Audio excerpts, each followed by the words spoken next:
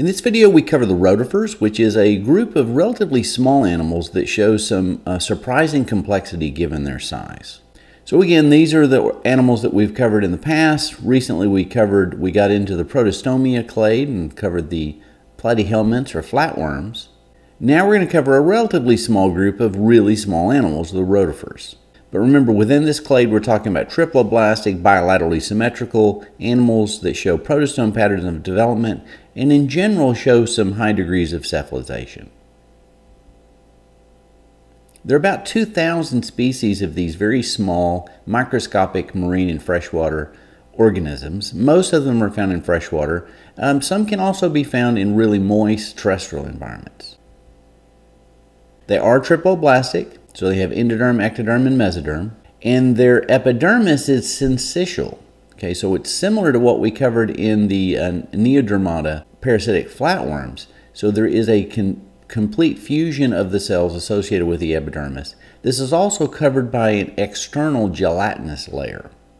Now this is probably primarily functional with regard to the fact that most of these are freshwater. And remember, if you're a freshwater organism, you have to work hard to keep water from invading your tissues. And so this may be a way to reduce that osmotic pressure. As far as symmetry goes, they are bilaterally symmetrical and do show a high degree of cephalization, as we can see here in the anterior end. They don't really have too much in the way of support system as far as like a rigid support. They do have an internal sheet of proteins that's just under that syncytial epidermis. And they do primarily support themselves by hydrostatic pressure associated with their fluid-filled pseudocoel. So this is the first group of organisms we've talked about that does have an internal body cavity where they can change the amount of fluid in this body cavity to adjust the level of support that they have. And remember, a pseudocoel is a situation where you have mesoderm lining the outside of the body cavity, so it's next to the ectoderm. But we do not have any type of mesoderm lining the endoderm tissue. So that's what produces a pseudocoelomate organism with a pseudocoel, a false body cavity.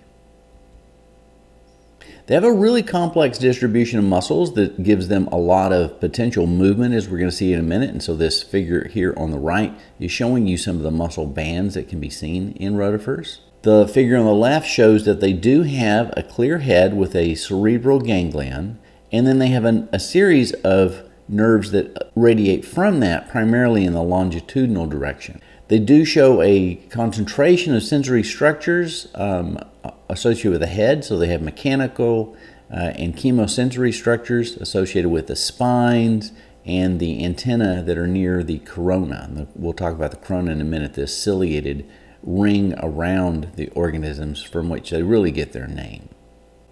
Some of the species that are more mobile also have photoreceptors. They have eye-like structures associated with their anterior end. So some of the rotifers are sessile, but most of them are pretty active pelagic swimmers. When they're not swimming, the species that are pelagic, they can attach themselves to a substrate by these secretions produced by pedal glands. And these pedal glands are located associated with the adhesive toes. So the toes are areas that they can attach themselves to a substrate with adhesive materials, and then they can also secrete a releasing material from other pedal glands so they can swim off. So that's on the posterior end of the animal. On the anterior end of the animal, we have the head. Again, we have the brain or cerebral ganglion. Here we can see some of these eye spots or photoreceptors. But the reason they're called rotifers is because they look like they have a spinning wheel on their head.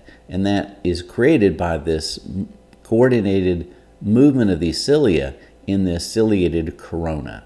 So the corona we're going to see is used for two main functions. One, to draw water and potential prey into the mouth for foraging, but that they can also use it to pull themselves forward through the water column so they can use it for swimming. One final point, species that are most pelagic actually do have some secondary loss of the toes and the adhesive glands associated with that structure. Again, if you're not going to use it, it's actually evolutionarily more advantaged sometimes to lose a trait. Rotifers feed in two key ways, or really I should say they're feeding on two different types of organisms, and they have some slight modifications associated with that. So they're all using their ciliated corona to draw food closer to them.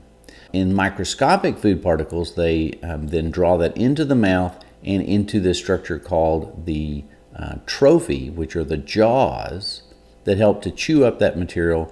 But the chewing motion itself is actually produced by these muscular regions in the pharynx, which is called the mastax.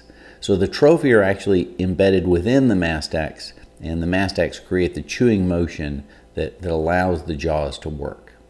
And this organization of the mastax and the trophy is a synapomorphy for the rotifers. In the species that forage, so the other part of this, I was talking about the two ways, the species that forage on larger prey items actually have some pretty nasty modifications associated with the spines associated with their corona. And they can also protrude their trophy, these jaws, to capture and bring in these larger prey items.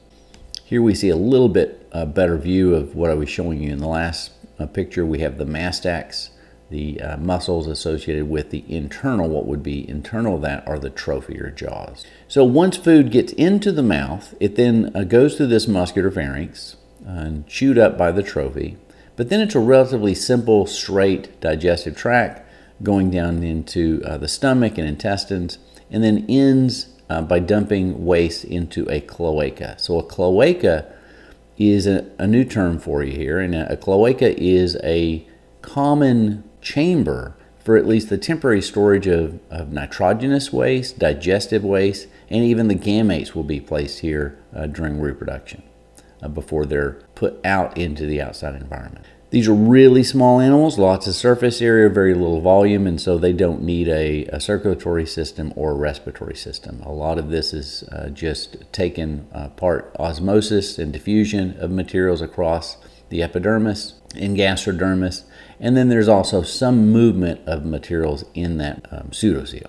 As far as an excretory system goes, a lot of that can take place by diffusion as well, but they do have protonephridia that are involved in that process to some degree. But primarily the function of the protonephridia, again, because most of these are fresh water, is to regulate the amount of water that's in their body so that they don't get too much, so that they can get rid of a lot of that water using very dilute urine and get rid of that. And so they have, you can see here, a flame bulb associated with the protonephridial system and the selective resorption in the tubules here that then dump the waste products and excess water into the cloaca for elimination from the body. Like all the animals we've talked about so far, they really can't metabolically control their temperature, so they're ectotherms. Reproduction in rotifers is pretty interesting. So most of the time they are reproducing asexually, and in some species that's all we know that they do, is just reproduce asexually through parthenogenesis. This is really common in species that have the capability of sexual and asexual, that in a stable environment, that's when they're going to reproduce asexually. It's basically, the idea here is if you're in a stable environment and you're doing fine, just produce individuals just like you, and so make clones of yourself. Parthenogenetically, they do that by producing these diploid eggs that already have the right amount of DNA. They don't need sperm to fertilize them. So these females that do this are called amictic females, and they produce diploid eggs that then turn into other amictic clonal females. In species that we know that they are sexual, they do have a sexual life phase at least, they are dioecious, so separate males and females. And that's because of kind of the way they're reproducing here. So we would see these species that are capable of sexual reproduction if the environment changes where it's not as stable. If it's a stressful environment or unpredictable environment, then you may not want to put all of your eggs in one genetic basket. You may want to produce individuals that have different genetic combinations and combine them with sperm that have different genetic combinations to guarantee that at least some of your offspring are going to be able to meet these new environmental challenges. So if the environment changes and they go into a sexual cycle, instead of producing amictic females, they produce a mictic female. Now what this female can do is, instead of producing diploid eggs, her gametes undergo meiosis to produce haploid eggs. All right, well, think about this. If we started off with a population that was all females, these first unfertilized eggs, there's nothing to fertilize them, right? So these haploid eggs, if they are not fertilized, these turn into the males. The males themselves are haploid individuals. And they're teeny tiny compared to the size of the females. They're very simplistic morphologically. They don't forage. They don't have a digestive tract at all. Basically, they're just like a swimming testis. And they then mate with other females, other mictic females in the population, injecting their sperm. So this little structure that's shown right here, that's actually kind of a hypodermic syringe that they can inject their sperm into the female, so that if she's producing, another female is producing haploid eggs, those become fertilized, and guess what? Those all turn into females. And usually it goes back into a asexual cycle, so producing an amictic female. It could go through multiple sexual cycles and produce mictic females though. Once the zygotes begin to develop, cleavage is holoblastic, kind of a modified spiral cleavage. It's spiral-like, but it does have some deviations. Most of them are oviparous, but there are some species that are ovoviviparous. And in regard to what they do is they retain the zygote in kind of a dormant phase. Again, if the environment isn't doing well, then they wait for the environment to return to appropriate conditions before they release those zygotes to improve the chance that they are going to survive. But again, in most cases, they're just shedding their gametes into the environment oviparously. They don't produce larval forms. Most of the adults themselves are fairly capable of dispersing, and so they just show direct development into the adult form. Not really much known about the lifespan of rotifers, probably relatively short life cycles. They have pretty quick generation times, and so they reproduce, and individuals probably don't live long. They are, however, resistant to temperature changes and dryness for years. They can form these dormant forms and wait for new appropriate conditions to occur. So there's the potential for longer lifespan in specific individuals. Rotifers show some interesting developmental patterns, one which is called developmental plasticity. And this is specifically related to some of their defensive capabilities. Individuals can grow spines if they detect chemicals of predators nearby. So if they detect predatory animals, they will grow these nasty spines that reduce the chances that those prey will eat them. If they're raised, however, in an area that doesn't show these predators, they don't mess around with producing these structures, which are going to be costly and time intensive to produce. They instead use that energy to develop other parts of their structure, so that they have the same genes, but they develop these structures or don't develop the structures depending upon the environment that they're raised in. And so this is called developmental plasticity. Some rotifers that live sessily together, they do kind of live in these colonies, but there's really no kind of division of individuals operating in any kind of collective manner like soldiers or anything like that. And so it's not really clearly a social system. It's more like just a gathering of individuals that have been produced asexually. There are, most of these, as I mentioned, are free living, but there are a few commensal and parasitic species that live in or on other animals. But again, most of them are free living. As I mentioned, most of them are freshwater, and so they face those challenges when we talk about the importance of the syncytial epidermis and the protonephridia for controlling their osmotic pressure. But there are some that live in the marine environment and some that are semi-terrestrial, so they can live in really water-saturated soils or in really humid environments where water is covering the terrestrial plants on a consistent basis.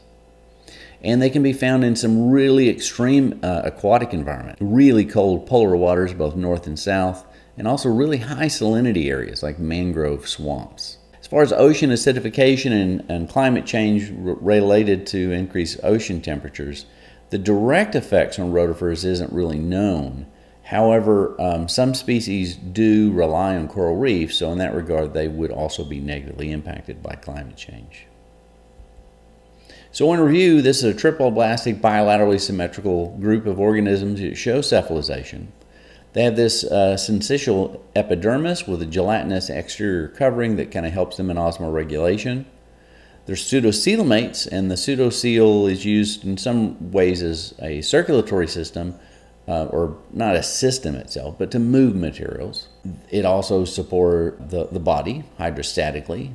But in addition to hydrostatic support, there's a thin protein sheet that provides some support on the inside of the epidermis. Again, they show cephalization with a concentration of sensory structures on the head and also a cerebral ganglion that coordinates nervous interactions. The corona is a synapomorphy for the group, so it is a ring of cilia that beat in a coordinated fashion that looks like a spinning wheel, and they use this for both locomotion and feeding. In forms that at least spend some time sessile, they have pedal glands and adhesive toes for attaching to the substrate, and they do have a complete digestive tract with trophy, these jaws in a muscular pharynx called the mastax. They also have a cloaca, which is a common chamber for digestive waste, nitrogenous waste, and also for gametes before they're released.